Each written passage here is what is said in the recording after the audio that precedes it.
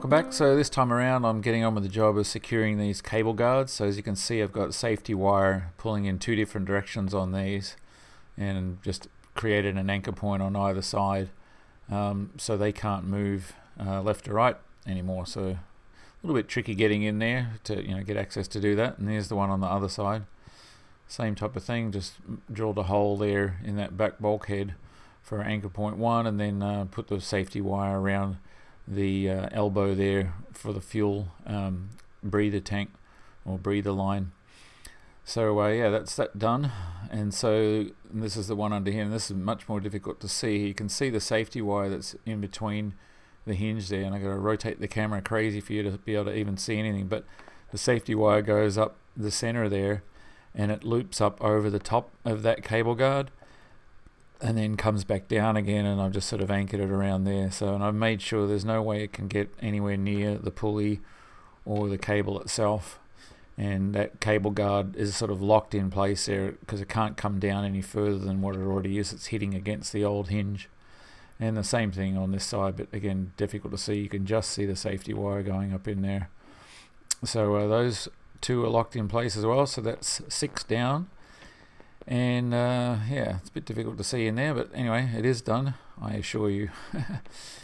And then the next thing was, the next one to get done was up in the keel here.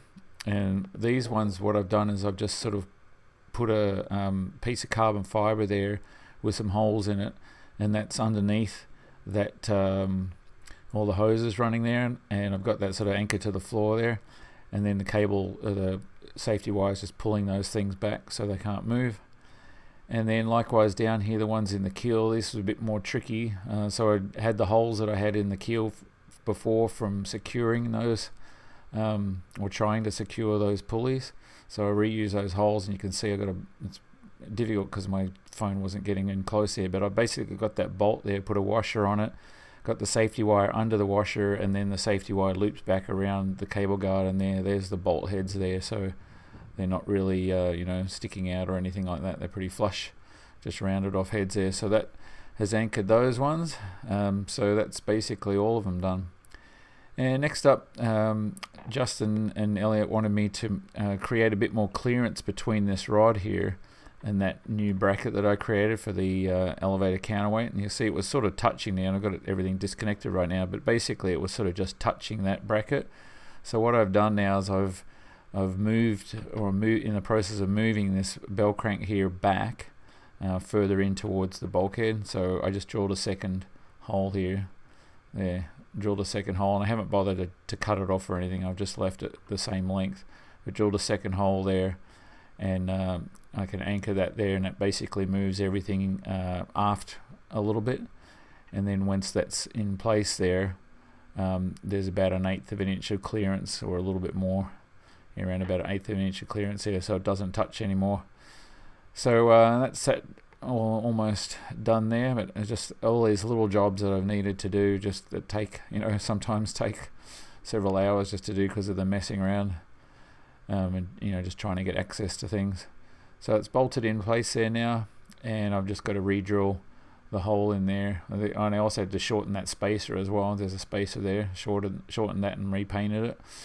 And then that hole has to be re-drilled back through the main shaft there, so I can put the cherry rivet back in there just to secure it even more. But the way I drilled that hole in that bolt is super snug. There's no play at all. So this is the finished product there, as you can see. So got clearance there, and when it's on the either end of the stops there, it basically is moving back and forth the way it's supposed to do with those rod ends. And next up, Justin and Elliot wanted me to have a fuel shut off. So I've got this valve was already in there, and I just had it safety wire, but basically that's to shut it off there. So it's in the open position right now, and I've run a cable here, stainless steel cable, and I still have to get the hardware to anchor that. And if anyone's got any suggestions, I'm trying to find some good clamps so I can anchor that to the valves itself. And then I run the cable back through, and it's not the prettiest of things, but it does the job, because this is the only way to get all the way through there. So I just drilled a couple of 1/4 inch holes there to bring it through there, and then that goes through that seat mount there, and then finally the handle is under here, and just got it pulled all the way out right now, but normally it would just, you'd only have to pull it out an inch, and then you turn it clockwise and it actually locks into place. So that position there, that'll be where it is when it's actually running, and you pull it out to cut off the fuel.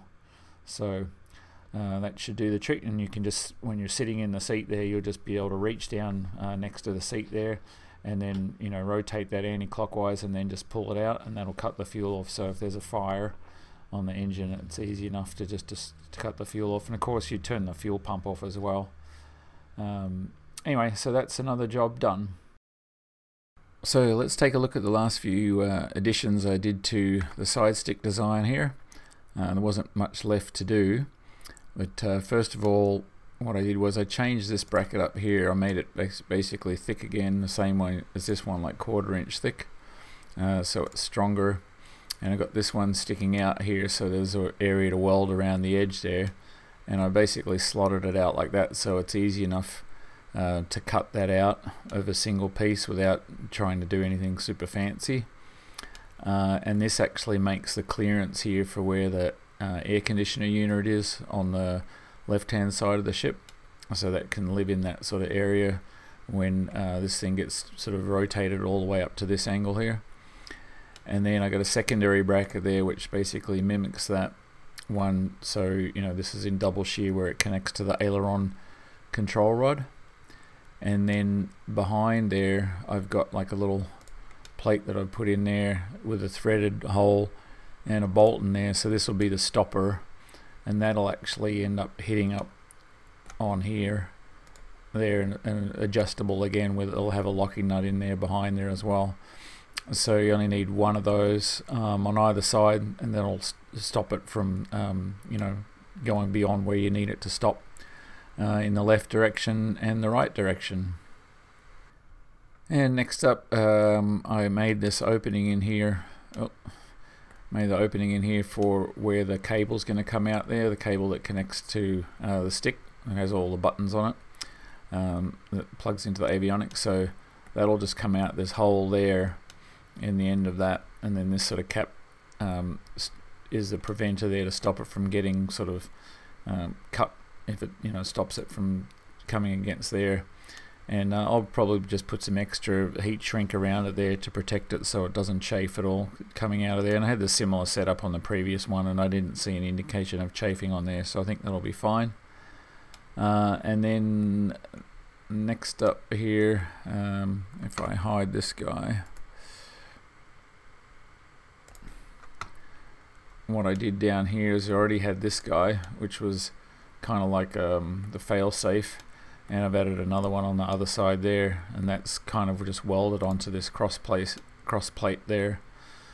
So if for some reason one of the wheels does fail up here or whatever, it'll sort of catch in this and still give you the ability to have aileron control. So that'll sort that out. And then I've added I'll put 2 holes in here instead of 1 to bolt to that, and then also put the hole in there that the stick mounts on. That just has a single hole to lock the stick into place, the actual hand stick itself. So that's pretty much everything there, and I've checked all the throws and stuff and made sure that everything's sorted out and everything works fine in terms of dimensions, so everything should be good to go. And the shop that I'm using to source all the aluminum this time is a different one than I've used before up in Pennsylvania, and they sort of dragged their feet a little bit, but they finally got my material shipped on yesterday, so they should be here on Monday, and then I can get to making the basis of this, which will just be this bracket here, and then this guy here with these wheels, same up here with these wheels, this bracket, and the lower one as well. Make all that stuff and just get the basics of 4 wheels and a bracket, and then the center stick here, and then set that up on the bench, put this in a vise so it can't move, and then put a wrench on this guy and put it down the end here and torque it to 100 pounds from 6 inches out, and then just see how everything handles that, and see if there's flexing or the wheels are moving or whatever, just to make sure it can handle at least that amount of load and more. So that'll be the next job once I get the materials in place. And before I forget, I want to say happy birthday to Colonel Ted Thilley, who's one of our valued supporters. He's in his 70s, so I hope you hear this, Ted, and I hope you had a great day. Anyway, that's the update for this week. Thanks again for watching, and tune in again next week and see what I get up to.